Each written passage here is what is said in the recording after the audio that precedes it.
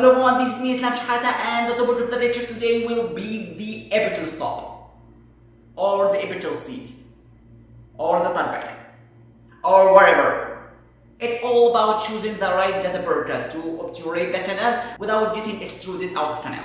And before getting started, I would like to thank Dr. Sudhair for his invitation to ADC Academy webinar, and I'm here today because of this invitation. So this lecture will talk about how to choose the right data burger after preparing the canal using the broom taper system. What about Fanta, doctor? Okay, so this lecture will talk about how to choose the right data burger after preparing the canal using the broom taper system and Fanta system. Doctor, what about M3 Gold?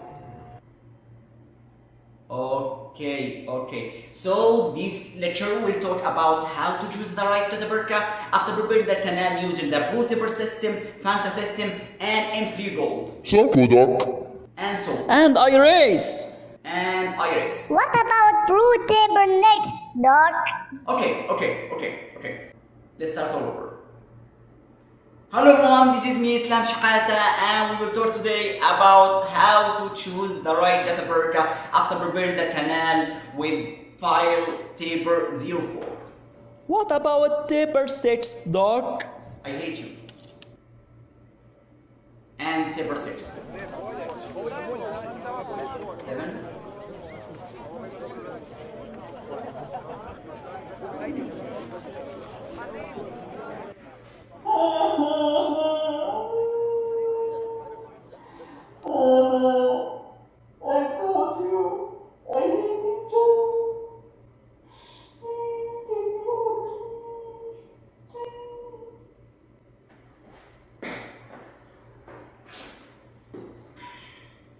Hello everyone, I'm good, thank you. Seriously guys, after debate a second thought, it doesn't really matter what system file you use, because it's all about the apical foramen construction. And you may have a narrow apical construction while you're using a large size file, and vice versa. And you may over-instrument the apex, making it wider than it should be. So what it really matters, it's all about choosing the right method of measuring the apical construction after preparing the canal, whichever file system you use. And this method will be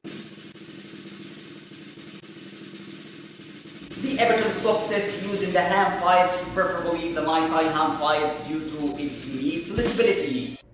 What? Shut up! It's a unique test. We use it right before choosing the data burger to obturate the canal. We use hand files. We prefer the night-eye files. If we couldn't get the night-eye files, we can get flex hand files. I always start with file ISO 30. We will grab the file, put it inside the canal to the full working length, connect the electronic apex locator to the file, and start tapping on the file. Actually, we press on the file. And the rule says, if the file extruded out of the canal, so this apex is larger than this file. So if we use file number 30, this apex will be larger than 30. So if we use ISO 30 data burger to obturate this canal, it will be extruded definitely.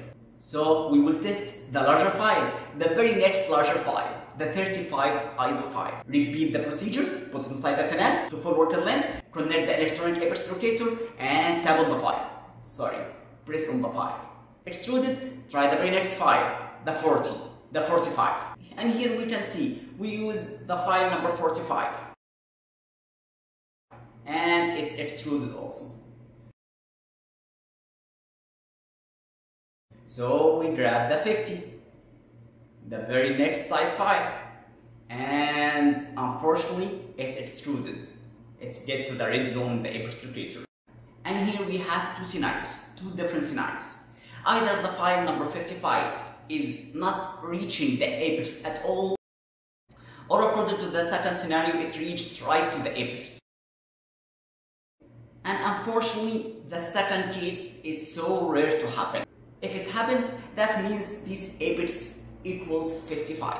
So we can use the data burger number 55, and this will be the right data burger to this canal. And the first scenario is the most common scenario which happens. When I press on the file, it doesn't reach the apex at all. Which means this apex equals 52 or 53. Something between 50 and 55. Why? Because the file number 50 is extruded out of the canal, and file number 55, it didn't reach the apex at all. So it's something between it. So what to do? I don't have a Rotary number 52. I can use the Rotary number 50 and cut off a 1 millimeter of it. That's how we get the Rotary number 52. So we wrapped up everything about the diameter of the Rotary. So what about the taper? So regarding the taper of the Rotary, we only use taper for Rotary. We never use taper sets nor laser cut Rotary because it's not suitable for obturation of endodontically treated teeth. It's one hell of fat Rotary. It gives us a fatal back, and it makes an interlock with the canal, which makes the procedure of measuring the apical foramen with the Rotary is impossible. So get rid of it, please. Because we all agree that we have a 3D complex system inside the canal. It's not 2D shape. So this narrows the search, makes the suitable techniques for obturation to 3D systems is very few. Either you go with lateral compaction or vertical compaction. Single cone. No. Single cone is not allowed to use. It gives us a very pretty white line X-ray, but after a few years, we will have to deal with the abscess tooth. But I love single cone. Get out. Get out of my lecture.